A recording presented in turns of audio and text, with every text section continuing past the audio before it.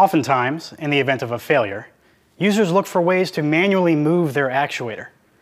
For example, a number of Thomson actuators are used on work truck applications, where power is sometimes lost unexpectedly.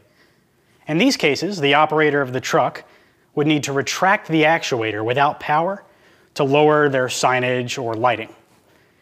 Thomson's actuators feature a solution to this dilemma called a manual override, which is direct access to the actuator's gearing. When properly used, this will provide power-free movement. As you can see here, I'm using a socketed driver to turn the override gear, which is bypassing the motor of the actuator and providing power-free movement.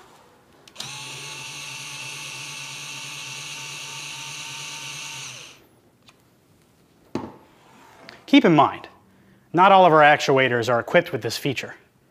To identify which actuators include this feature, consult our product documentation or contact Thomson's experienced customer support team.